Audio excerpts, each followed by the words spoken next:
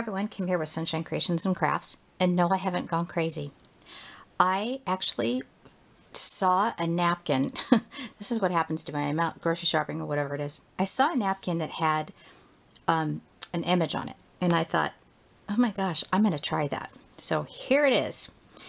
This is just a regular, I think they call them cocktail napkins, and I wanted to try to write on it with both my Silhouette and my Cricut.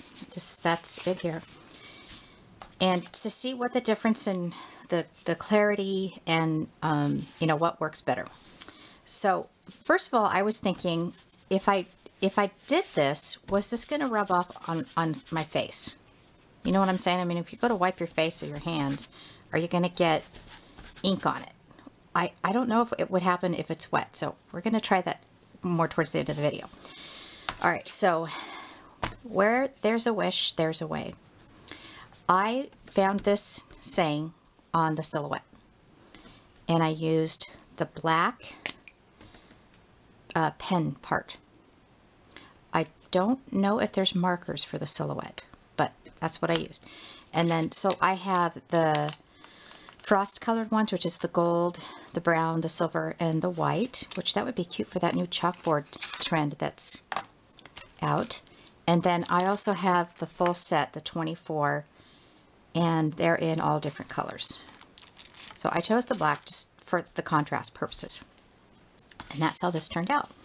Now, it's tricky taking it off the mat. And the way I did it, just so that it wouldn't tear, is I put it on the mat folded this way. I didn't open it up completely.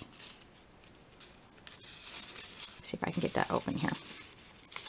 I didn't do it like this. I did it like this, and you see it kind of bleeds through a tiny bit. But if you're actually making something like this for a cocktail party or something, it wouldn't matter, because people aren't going to open that up and go, oh, look, it bled through. So anyway, you know, you could put flowers on this in different color, maybe get a white cocktail napkin. This is the only one I had, so I only had yellow, but you could put flowers on it. How about a wedding? You could do, you know, Mr. and Mrs. Smith, and then their date of their wedding down here in the corner. So that is actually from the Silhouette. Moving on.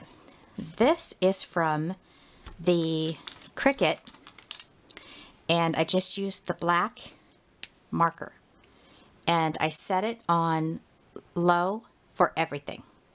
Now, the way this works is it actually just sits down into the little holder of the Cricut. And this is how it turned out. This was from Phrases Cricut cartridge.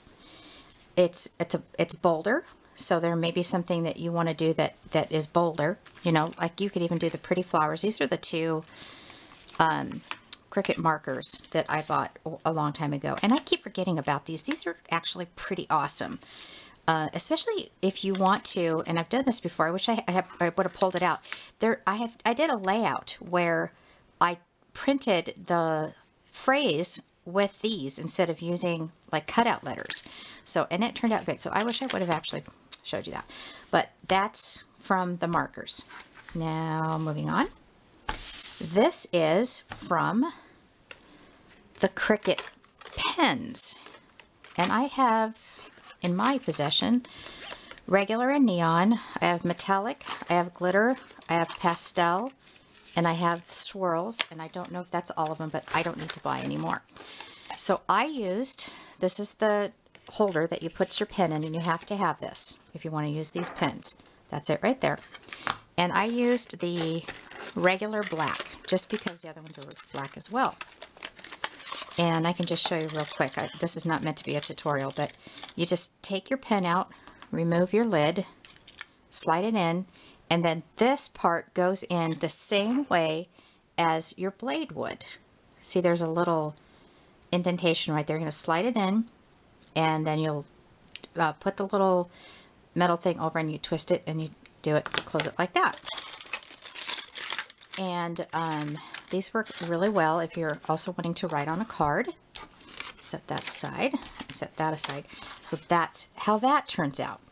Now, for both the Silhouette and the Cricut mat, my mats were used. They weren't brand new. So I'm telling you, do not put this on a brand new Cricut mat because it will tear as you pull it up. But this one didn't.